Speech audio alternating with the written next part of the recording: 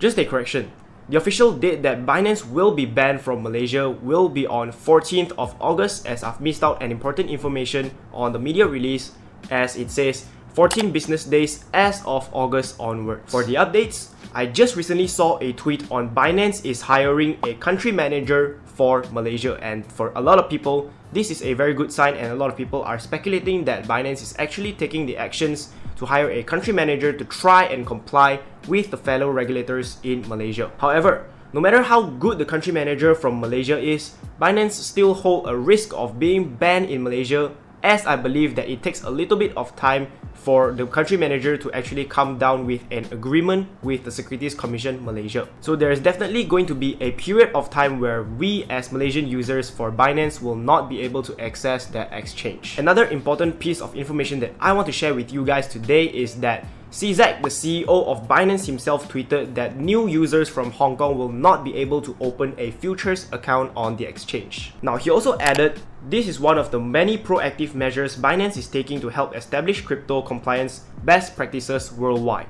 Exactly what I said in my past video. In my opinion, I believe we do not need to panic, as CZ, the CEO of Binance or the founder of Binance, will definitely find a solution to comply with fellow regulators. It also fills his pockets anyways, so he's definitely going to find a solution, which is what I believe. But CZ, the CEO of Binance, will definitely find a way to comply with fellow regulators, even the ones in Malaysia. And that, my friends, is a signal that Binance might not be permanently banned in Malaysia. So right now, I think all we gotta do is to keep our eyes on the conditions that Securities Commission Malaysia will give to Binance to operate legally in Malaysia. So here's my solution.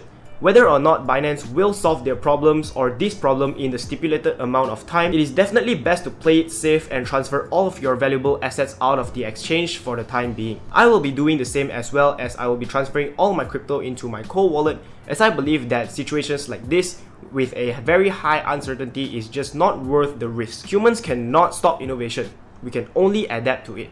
Crypto is recognized as a real asset right now, so I'm sure that something will work out. Now, it is a Saturday night that I'm recording this video, and I hope that you guys will appreciate all of my effort, and if you do, you already know, smash the like button, and that helps me a lot more than you think, because it only takes you 2 seconds and it means the world to me. And if there is any big issue that should be addressed, you can always come back to this channel. I will be here to serve you guys with more content. With that being said, I hope you guys are staying safe, investing safe, and I'll see you guys in the next video.